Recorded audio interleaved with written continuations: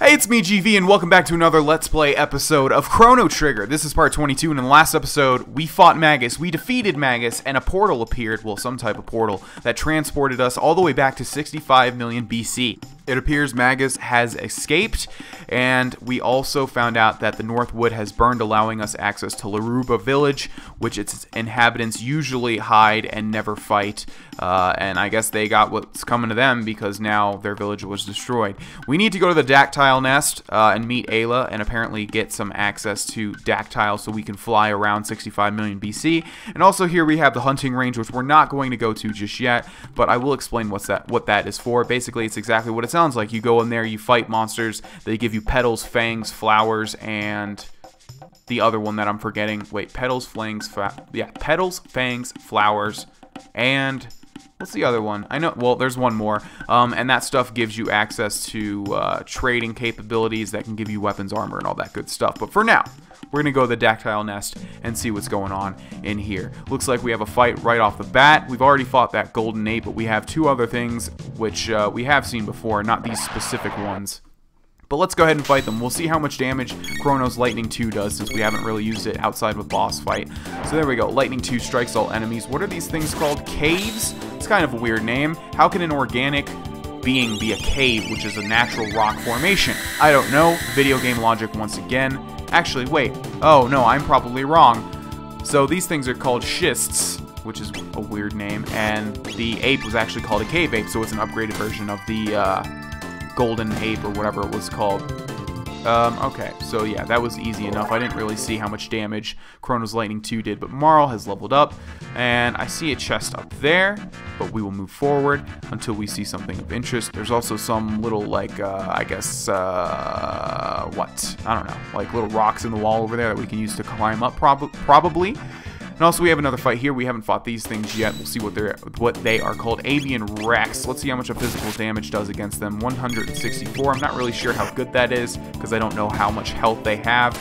It's times like these that you really miss Luca, you know, and her awesome sight scope, which someone has mentioned. You can equip on other people. Yeah, sure you can, but I just like usually keeping it on Luca. I never really unequip it. I usually in video games I like to go totally offensive. I don't really equip defensive stuff.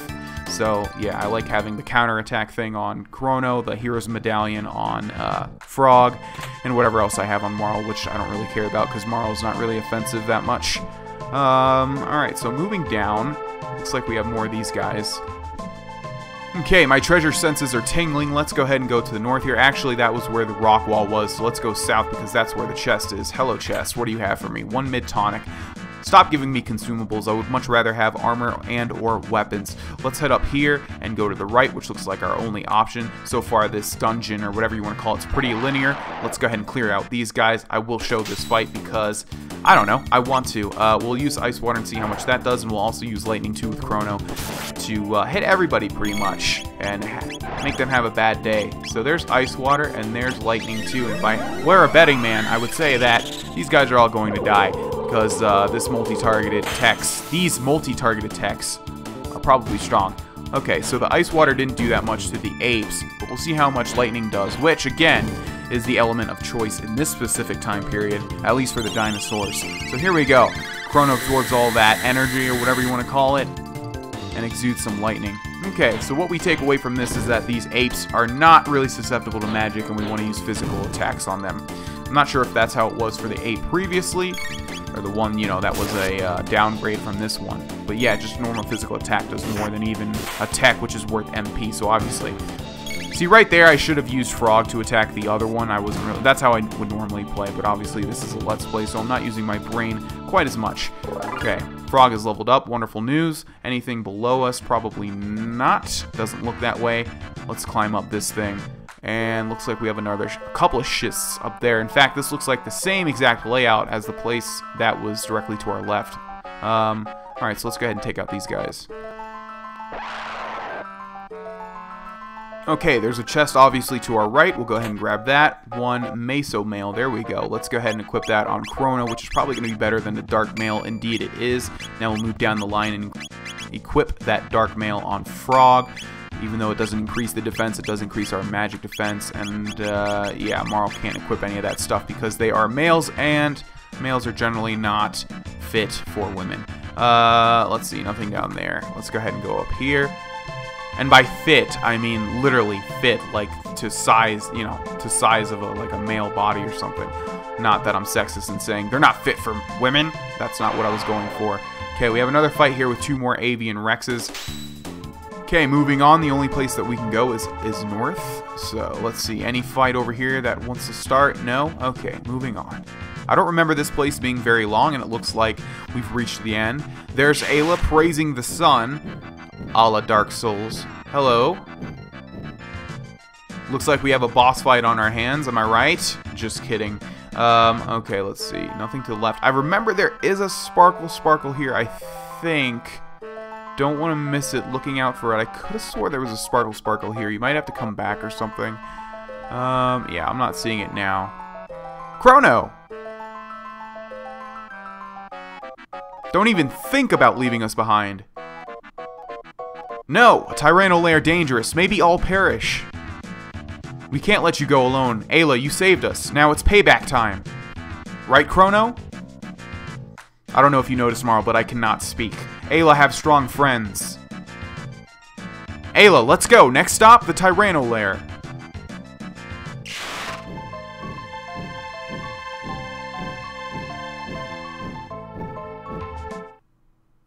Okay, and once again, we're at the party selection screen. We have a choice between Marl, Robo, Luca, or Frog. So, Marl has good healing capabilities. Also, she can haste the party. Frog has good offensive capabilities, and he'll round out the party with water, whereas Marl can do that too, though. Luca, at this point, I don't really use Luca anymore. And Robo, I think I usually have Robo at this point. Yeah, why not switch it up? We'll use Robo. Yeah, there we go. Even though I would normally, if I was playing this normally, I would use Frog, but I want to switch it up. I don't want this, you know, I want you guys to see the different party members and stuff. I don't want to be using the same people for a long time. So now we're back on the overworld, and we can move around and fly around with these dactyls, which is very, very, very convenient. We can explore, although I don't think there's too much that we can do. That was the Reptite lair, which doesn't really have anything of importance now. I forget if there's really anything that we can do at the moment. You really have to have a good eye for, like, entrances. There's one. Oh, I remember what this is. It's not really going to have any importance, but it's going to be a sun keep. And you'll hear that mystical sound come back on, or that mystical track come back on. And there's like a sun beam here, but not much else. And now that I'm older and wiser, I can tell this is pretty much the exact same cave they used for the Masamune fight. So yeah, nothing to do with that. Just want to explore, make sure that we're not missing anything. Like I said, I'm 99.9% sure that we can't do anything other than go right here. We can go to the hunting grounds though. Should we go to the hunting grounds or should we go to the Tyranno lair? Let's go to the hunting grounds. Yeah, you guys know me. I want to show you guys pretty much everything. We might not fully explore the hunting grounds, but we will definitely start. So let's go ahead and save the game really quickly on natural selection. And then we'll go into the hunting range. Yeah, like I'm not sure if we're really going to fully explore this or not, but I just want to show you guys the purpose of this. I forget if there are chests or not. I believe there are. You'll see there's a frog here. We should be able to fight him. And he appears to be 3 frogs, Croaker, Amphibite, and Rain Frog. So they look all exactly the same, but they're actually different. Let's use Lightning and see how much that does. And let's see if Robo has any new attacks. I don't know if he learns new stuff when he's outside of the party. It looks like he doesn't. Yeah, so that's one of the unfortunate side effects of switching out your party members. Let's see how much. Okay, Lightning does quite a bit, and that's probably going to kill them off. Yeah. Okay, so experience points, 2 horns, 2 fangs, 2 feathers, dual tech spin kick, dual tech max cyclone. So that's a bunch of stuff to take in. So the good thing about this place is that even though you're fighting like normal mobs, they give you a lot more fangs and materials and stuff like that so you can trade. So the point of this, and I mentioned this before, is just to basically stockpile items so that you can trade the chief and equip your party with all that sort of good stuff. So I'm trying to look if there are any chests at all. I'm not seeing any. I don't remember. Uh-oh. You see how it's raining? Now, when it's raining, a certain monster appears, and we might be able to see him. What did I want to do? I wanted to equip Robo with the newest, fanciest stuff. So Doomfinger, there we go. Iron Helm. You can have a gold helm, Titan vest, ruby vest, and Defender. I'm not sure what that does. Vigor +2. I don't even know what Vigor is for. Probably health or something, or defense. I don't really know. But let's switch that to a Power Glove. Like I said, I like to go all offensive. Okay, so it's raining in the hunting grounds, and when that happens, a certain type of monster appears, and I don't want to spoil what it is, but there it is! So let's go ahead and fight that thing. He is very powerful if I remember right, so we need to be careful. We did save, though. Okay, so there we go. I activated him, and this is starting a fight against a new!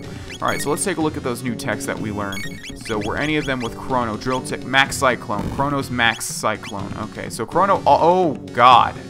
Okay, looks like we can't use that anymore because Robo's dead. Wonderful. Okay, let's use Drill Kick. Yeah, I guess we're not able to... yeah, he's one-hit killing our party here. Oh, how did... Oh, I see. Okay, so we actually... Oh, that's just an attack that brings everybody down to 1 health. That's not good. So, let's see. Let's use a mid-tonic on... Oh, do we only have 1 tonic? Well, there goes Robo. He's dead. Or not. Okay, so I don't know if the new is actually able to finish off our party. I think he is, because that wouldn't really make sense. Like, this would be an impossible fight to lose. Let's see how much a physical attack does. 167. Okay, so I want to use the Max Cyclone. Yeah, go ahead and do that to me. I don't really care. You're going to keep me at 1 health. That's fine. I can work with that. Let's use my Max Cyclone and see. Why is it not letting me do it? Oh. Huh. This is weird. It's not letting me do it, and I don't know why. We should have enough MP.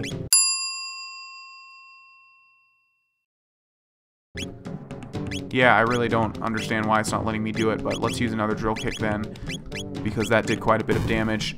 So yeah, even when he hits Chrono when he's at 1 health, it still does only 0 damage because it can't bring you lower than 1 health. So I'm fine with that. Whatever. Okay, let's see how much health this new has. I don't really remember how much. So the Doomfinger, wow, with a critical hit does quite a bit. So 248 experience points, 30 tech points, and then hopefully... You strong. Here, take. Got 3 each of the following: petals, fangs, horns, and feathers. So yeah, when you defeat the new, you get 3 each. You playing strong, take. Got a 3rd eye. 3rd eye, I don't remember what that is. Damn, we don't have Marl in the party to heal. Actually, doesn't Robo have... Yeah, cure... Oh, wait. Oh, can we use... No, we can't. Okay, I got excited for a second there. Yeah, Robo has Cure Beam. We'll use that really quickly. And then I think we'll hold off on the hunting grounds till later. I just wanted... That's what I really wanted to show you guys, was the new fight. And we were able to do that. So let's see what the 3rd eye is. I believe that is an accessory. Let's see. 3rd eye... No, it's not? Okay, let's go into items then. 3rd eye... It says it is an accessory. 2 times evade. Yeah, I guess that's pretty good, but I wouldn't really equip that on anyone other than, like, Marl. Alright, so I'll go ahead and head back to the Tyranno lair. Alright, so here we are back at the Tyranno lair. I'm going to go ahead and land, and I'm going to go ahead and save the game. I did stop at the Ioka village to fully heal my MP and HP. And now we're going to enter the Tyranno lair and see what's going on here. Now, one thing you have to consider at this point in the game is that you do have access to triple techs, which means when you have a certain combination of party members, they might learn a triple tech, which is obviously like the most powerful form of attack that uses all 3 members. Now, Robo, Ayla, and Chrono do have a triple tech, and I believe it's some sort of like twister thing, so we might learn that soon. I'm not really sure when we learn the triple techs, but yeah, I wanted to make sure that we were able to learn one, and we are. Alright, so we have another Reptite here, but this time he's like purple or dark red instead of green, which they were before, which I guess denotes that they're powerful, more powerful this time around, which doesn't really make sense considering we're in the same exact time period. But whatever, far be it from me to question video game logic. Okay, so you'll also notice, I cannot talk this episode, that Robo has considerably more health than both Ayla and Chrono, which is good. Not only is Robo powerful, his physical attacks do quite a bit. I don't think they do. Yeah, it looks like they do even more than Ayla's, which is interesting considering he has more health anyway, so he's sort of like the tank of the group. But there we go. Okay. Ayla has leveled up. Cool beans. Now, we have 2 doors here. One's open, and the other one, I think we can activate it from the front. No? Okay. I know you can at some point. Alright, so it looks like our path has been decided for us. Let's go ahead and go down here. Actually, we can't move to the left, can we? No, just wanted to make sure. Moving down, we have 2 more reptites. Alright, so we learned 2 new techs there. Ayla learned Cat Attack, and Ayla and Robo learned Volt Bite. So we'll use those in the next episode, or in the next fight. How's it going, guys? Looks like we just released a whole bunch of Laruba prisoners. Nothing to do in here, so I guess that's completely optional, and it doesn't matter at all. 2 more reptites. Wonderful news. We'll be able to showcase our 2 new techs, so we'll wait for... Actually, we'll go ahead and attack with Chrono, and then let's see. Cat Attack. A Savage Cat Attack. We'll use that on this one. And then we'll hold off on Robo and wait to use the Volt Bite, or whatever it was called. Okay, so just hang in there, Chrono. I don't really need your services at this point. Just get kicked in the face. And let's see. Max Cyclone. It's not letting me use it, and I have no idea why. Okay. Where was the... Oh, okay. Actually, is that a... Oh, it's actually a Chrono and a Ayla tech. Okay. Let's go ahead and use that and see what that does. Oh, right, that makes sense. For some reason, I thought Robo had electricity for a second because he's a robot, but yeah, of course Chrono has electricity. My mind just completely blanked there. So yeah, I do like that ability quite a lot, and I see that one all the time. Well, yeah, duh, because you have to have Chrono and Ayla at this point in the game. Alright, moving forward. Let's see. We have 3 more reptites here and another switch. Thanks for being the main course. It's the apes! Alright, so Chrono leveled up, and I also learned there that the lightning does affect reptiles as well. Looks like we have Kino behind a trap door, or a prison door, whatever you want to call it. Ayla, Kino, get back! Ayla, save you! Ayla, there's like a switch right there. Do you not notice that switch? Ayla? Worrying me, Ayla.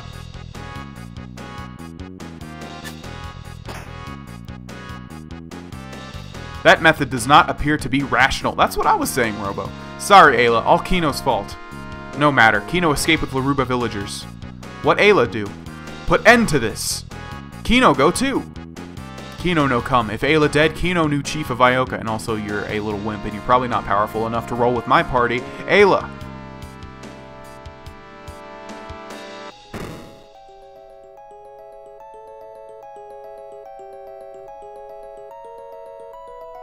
Ayla strong, no lose. Kino understand and show you something. Okay, so it looks like he wants us to follow him. I don't think we can activate that switch. Let's see. This is a chest, I believe. 1 mid-ether. Yep, even though it looks like a little inconspicuous rock, it is indeed a chest. Let's go back up here. Luckily, we're still faster than Kino. It's just nice to know that Chrono is faster than everybody in this whole game, including the runners from Lean Square. You strong, me weak. Ayla, good chief. Alright, yeah, go back to safety, buddy. Thank you for your help. Alright, let's go ahead and continue forward, shall we? Okay, so we have 2 switches here. One there and one there. Now, what you can do here is if we activate this switch, yeah, it drops those guys. And if we activate this switch, drops those guys. Now, you can fight them, which I probably would have done normally, but I wanted to show you guys that you can do that. Let's go ahead and take out all these reptites.